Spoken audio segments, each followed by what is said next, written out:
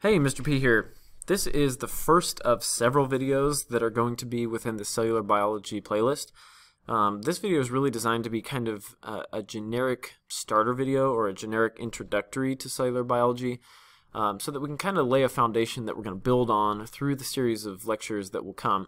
In this video, we're going to start off our discussion about the cell theory. We're going to go through a few specific examples of how cells have kind of become an exception to that cell theory. We're going to get into a little bit of characteristics of life and what it means to be living and what are the characteristics that are required in order for you to be classified as living. We're going to get into specific unicellular organisms. Okay, there are two specific organisms that IB wants you to know about, and so we're going to get into those and how they can be used to kind of understand or apply these characteristics of life within a unicellular context. And then we're going to finish the video off with a kind of an in-depth discussion about surface area to volume ratio and the benefits that come with having a high surface area to volume ratio. Ways that cells limit volume while maximizing surface area is really what I want you to get out of this. So those are the objectives. Make sure you get out your notes, make sure you're taking notes, and let's dive in. So in order for us to understand what the cell theory is, we need to kind of identify what the statements within the cell theory are. And the cell theory is a theory that is made up of three statements.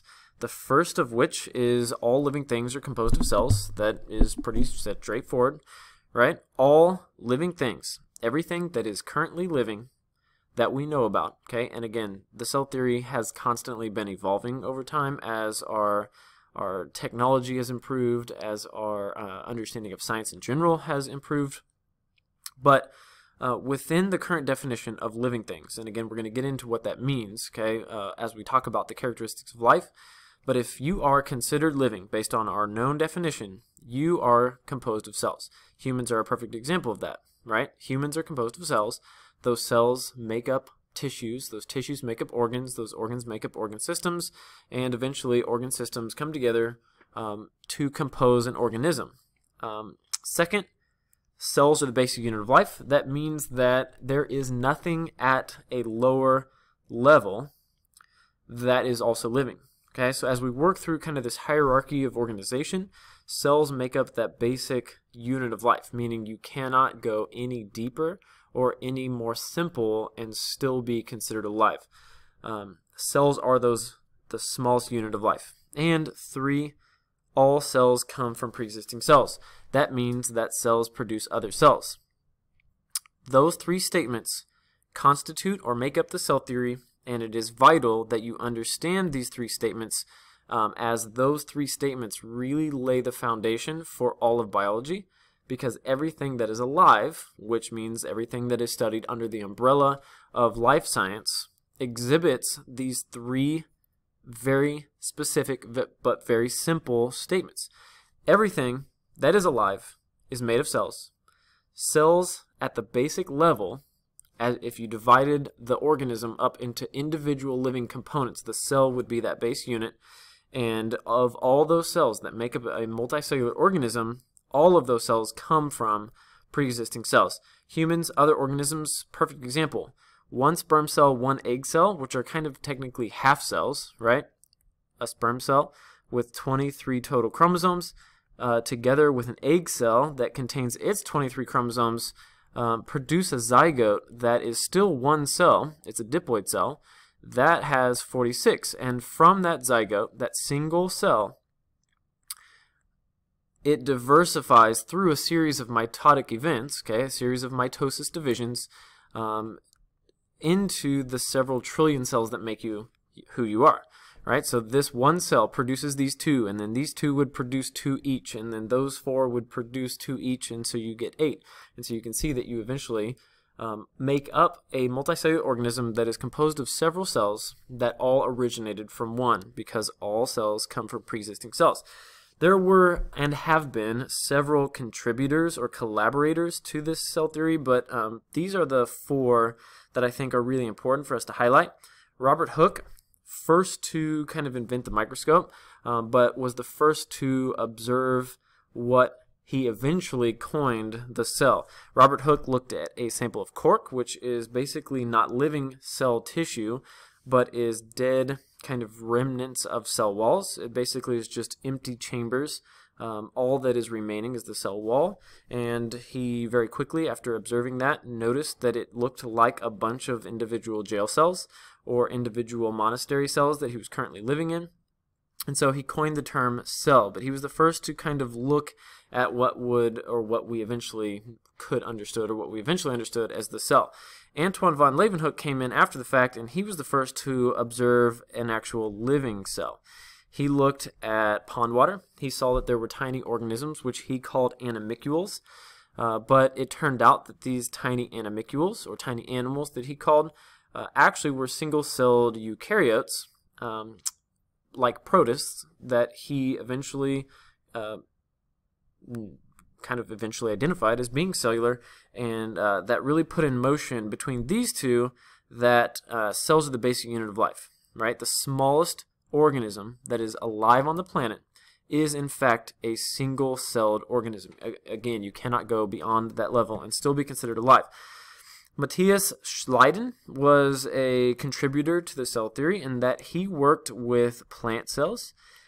He not only looked at a variety of plant tissues, but noticed that every single plant that he identified, or every single plant tissue that he investigated, was in fact made of cells. And again, Theodor Schwann was doing the same work, but was doing the work alongside him on animals.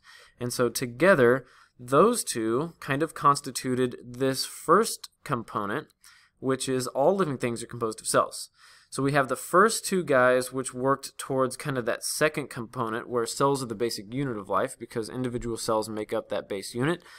These two kind of worked alongside each other on component one, which is that all living things are composed of cells. It doesn't matter if you're plant or animal, you are all or everything is made of cells. And then you have Louis Pasteur and Rudolf Virchow, which both kind of worked on this idea number 3, which is that all cells come from pre-existing cells. You probably know, and it's going to be discussed later on in the IB syllabus, that Louis Pasteur was actually really influential in disproving spontaneous generation. Spontaneous generation is that idea of cells and other organic matter just spontaneously appearing out of nowhere, kind of like magic, right? But it is not, in fact, real. It's not true. He disproved that spontaneous generation with the use of that swan neck flask. Again, there's going to be a different video on that. We're not going to get into too much detail, but he disproved spontaneous generation. By disproving spontaneous generation, it helps to prove this third component in that all cells have to come from pre-existing cells. They cannot just spontaneously appear. He disproved that. Rudolf Virchow actually looked at mitosis, and more specifically, he looked at cell division. And because he was actually able to witness cells divide, it only validated or only proved this third component to be accurate or true. He saw with his eyes, through the use of a microscope, cells divide, which is really, really important when you kind of round out this cell theory with this third component. Right? Again, cell theory. All living things are composed of cells. Cells are the basic unit of life. All cells come from pre-existing cells. Together, all three statements make up the cell theory.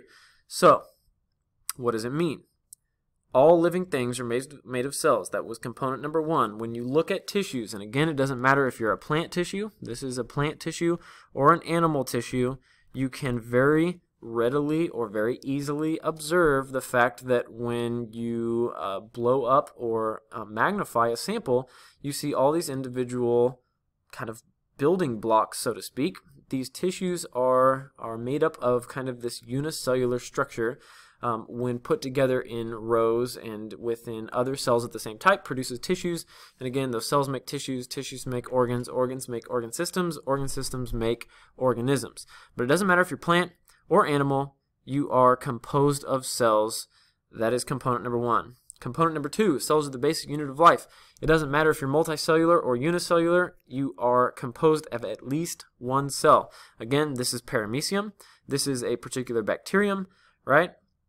It doesn't matter if you're prokaryotic, doesn't matter if you're eukaryotic, doesn't matter if you're plant, doesn't matter if you're animal, doesn't matter if you're a fungus, doesn't matter if you're an insect. All living things are made of cells, and cells are the basic unit of life.